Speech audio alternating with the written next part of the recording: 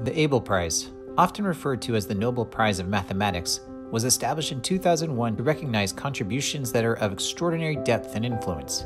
It has recently been announced that the 2020 Abel Prize will be awarded to Hillel Furstenberg at the Hebrew University of Jerusalem for pioneering the use of methods from probability and dynamics in group theory, number theory, and combinatorics. Professor Furstenberg, a Kristallnacht survivor, is the first Israeli to be awarded this prestigious prize. I was born in Berlin, Germany in 1935, which was just the beginning of the rise of Hitler and Nazism. It was a very difficult time for my parents. We, as Jews, we were expelled. I was still in Germany at Kristallnacht, and that's one of the images I have, looking up at the broken windows in our apartment. Just as I finished graduate school, a year before I met my wife, and she had spent a year in Israel after high school. And she had decided this is her future. She wants to go to Israel. I wanted to marry, and she said, okay, but on condition that you come to Israel. That is the reason I'm in Israel.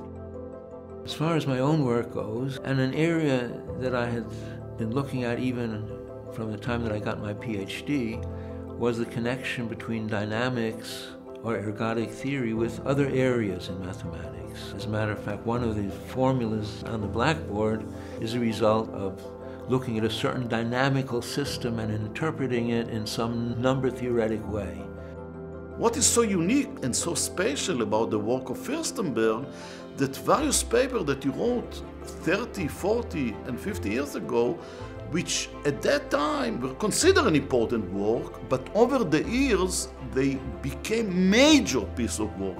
The importance of them evolved. A special perspective on various problems and areas of mathematics completely changed this area. The important thing to know is that there are different kinds of mentality. There are people who are attracted to mathematics, as I was, because of what can be considered the beauty of mathematics. Some of the formulas there on the blackboard for a mathematician are beautiful. Mathematics is a form of beauty with which one can interact, and you can do something about it. He has the inspiration, he has this vision, he has this wisdom, he has the deepness. He's very deep. This is a real inspiration to all of us around.